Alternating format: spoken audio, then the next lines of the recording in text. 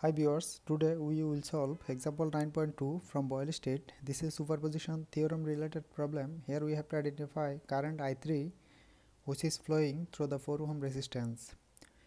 Superposition theorem states that current flowing through any element of a network will be equal to algebraic sum of currents produced independently by each source. Here I3 current due to independent effect of 54 volt voltage source and due to independent effect of 48 volt voltage source need to be identified separately.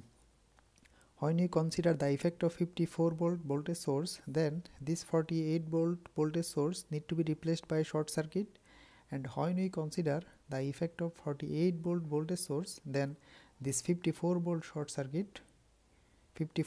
voltage source will be replaced by short circuit. Let us first consider the effect of 54 volt voltage source. So the equivalent circuit will become as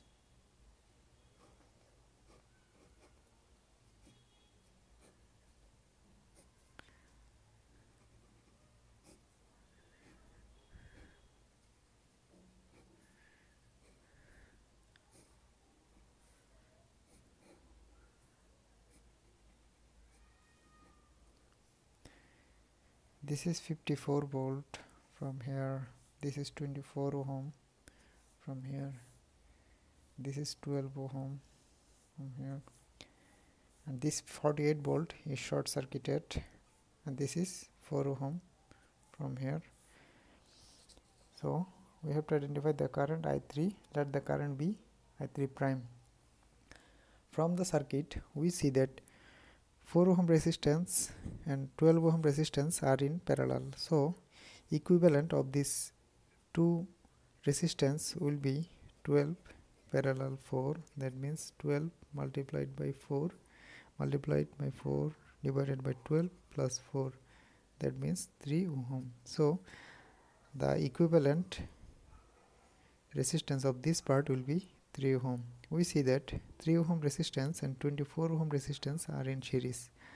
That means these two resistance will be added directly. So equivalent resistance of this whole part will be 24 plus 3, that means 27 ohm. Now we can determine current throughout this path by using Ohm's law. Let the current be I1. Now I1 current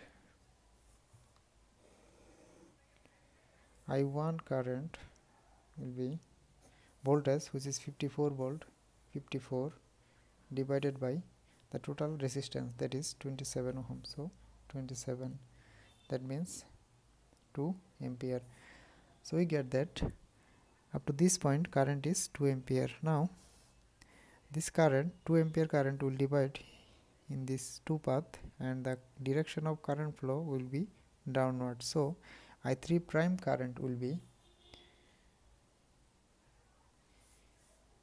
identified by using current divider rule.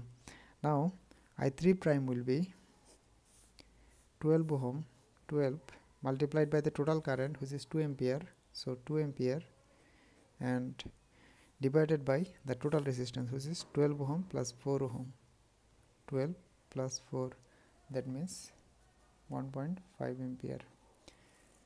Now let us consider the effect of 48 volt voltage source. So the equivalent circuit will become as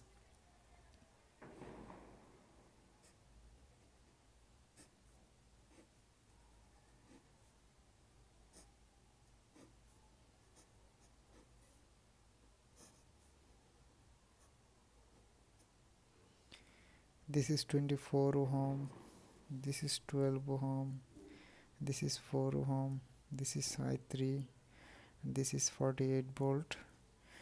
The 54 volt source is short circuited here. Let the current be I3 double prime. We see that 12 ohm resistance and 24 ohm resistance are in parallel, so equivalent of these two resistance will be 24 parallel 12, that means 24 multiplied by 12 divided by 12 plus 24, that means 8 ohm. So equivalent resistance of this part is 8 ohm. we see that 8 ohm resistance and 4 ohm are in series, so these two resistance will be added directly. Now equivalent resistance of this whole part will be 8 plus 4, that means 12 ohm. Now I3 prime double prime current can be identified by using Ohm's law.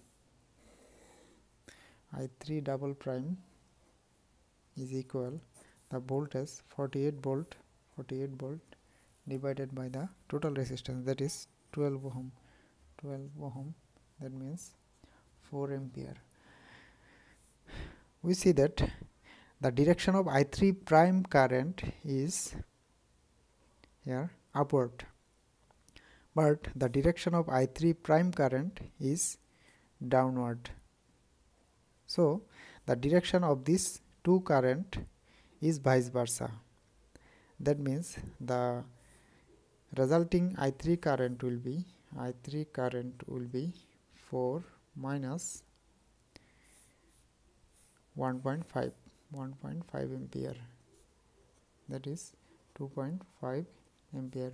We get I3 is equal 2.5 ampere, and the direction of this 2.5 ampere current is through this way. This is the answer. Thanks for watching.